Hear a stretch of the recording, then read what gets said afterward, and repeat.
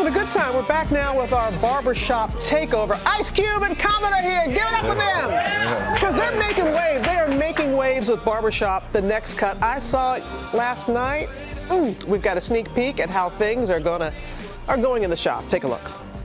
It's like we have two toddlers in the house. It's a new situation. It's not a new situation. It's been a year. You being too soft on him. I understand that. All right, y'all. Y'all carry the shot. Yo, do y'all need a minute? Because we'll all leave. You know what? I'm going to leave. It's like Love and Hip Hop reunion in here. If you've seen Love and Hip Hop, it was like the reunion. Please, a proper welcome, Ice Cube and Common here. Hey, good morning, Mayor. A big fan of the franchise. This one has heart, has humor, has a message behind it. But first, Ice Cube, congratulations. Out of Compton getting recognition at MTV Awards and NWA in the Rock and Roll Hall of Fame. Yes, How was that? Oh, man, it feels great, you know, to be recognized after all these years, you know. 30 years ago or 25 years ago, I wouldn't have never thought that the music industry even wanted to remember NWA because of how much you know, criticism we got, how much, you know, venom we got when we first started. But, you know, for it to come full circle and to be in the Rock and Roll Hall of Fame is one of the greatest feelings. Well deserved. And I love the music in this one. And I'm going to talk about the one that you all put together. But Common, you were the newbie. Yes. Newbie to the franchise. And this was very important to you because it's based in Chicago. That's where you're from. Yeah, I feel really connected to this whole story. I mean, dealing with the gun violence that's happening in Chicago and in many cities across America, it was like this script, this story had a heart to it that I was like, man, I need to be a part of this. And to be able to work with Cube and Cedric and Deion Cole and Nicki Minaj and Malcolm Lee. It was like, wow, this is beautiful.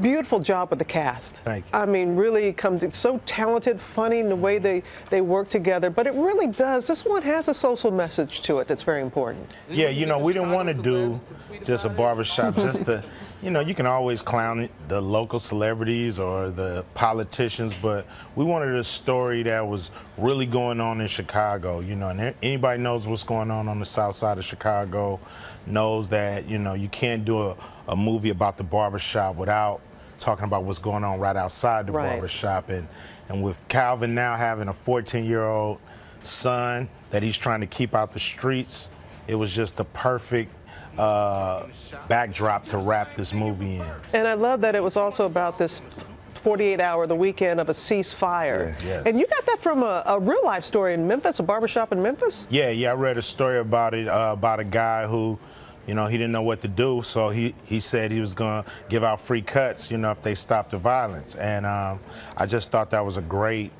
premise and a great thing for him to do for the community.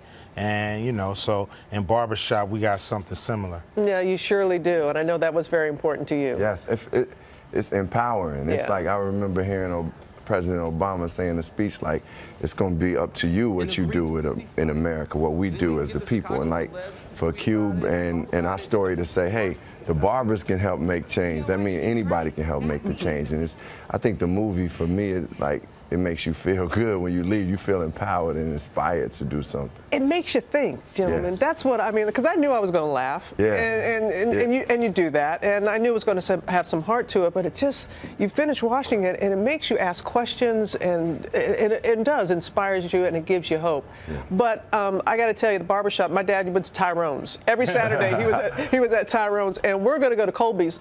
This is in a barbershop that's in New Jersey. And the fellas want to ask you a question there. Who has a question? Who has a question for the guys here? Tarek, do you have a question?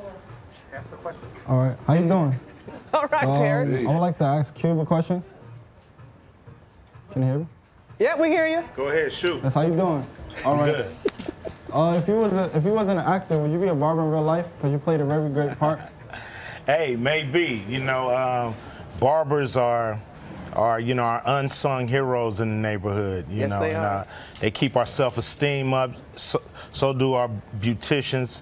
You know, without them, where would our self-esteem be? You know, you can always walk into a barbershop, get a nice conversation. When you walk out, you're looking good, you're feeling good, and you know, it makes us feel better. So, you know, I would definitely consider it. Thank you, Tarek. Yeah, it was a social media before there was social media. Yeah. Without a doubt. You know, being there. How about you? I mean, you got a clean look. But I take pride in this body. My man Junior just hooked me up right now, keeping my beard tight. It's you know, I care about my body. You know what I mean?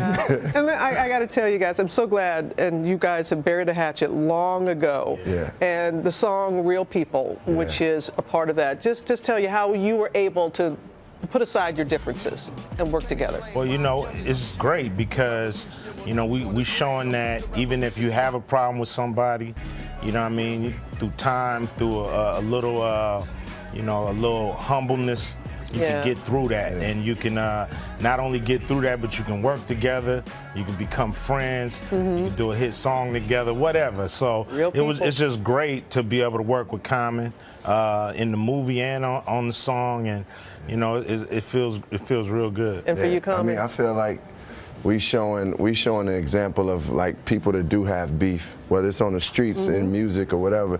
You overcome those things for a higher purpose. I'm working with Ice Cube on films and making music. Like we progressing and we putting positive energy out there. Instead of just staying into that negative space and holding something. We could have held our egos and been on something, but we wasn't about that. It's all about moving forward. Yeah. Love it. Love you guys. Thank you. It's a film that everybody needs to see. And we thank everybody at our watch party as well. Tarek, okay, now it's all in it. Okay. Barbershop, the next cut, is in theaters on Friday.